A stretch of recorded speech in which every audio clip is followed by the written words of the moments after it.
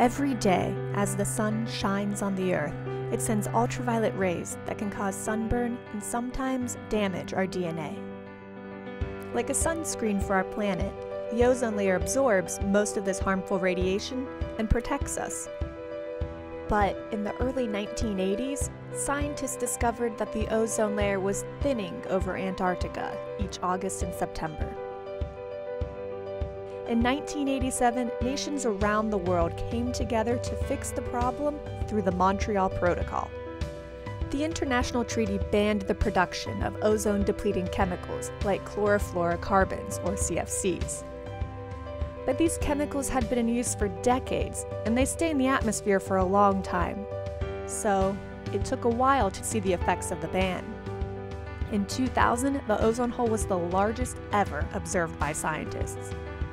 But conditions slowly improved.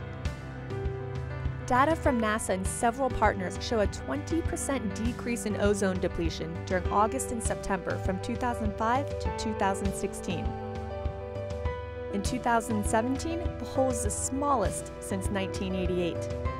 A year later, the hole was smaller than expected.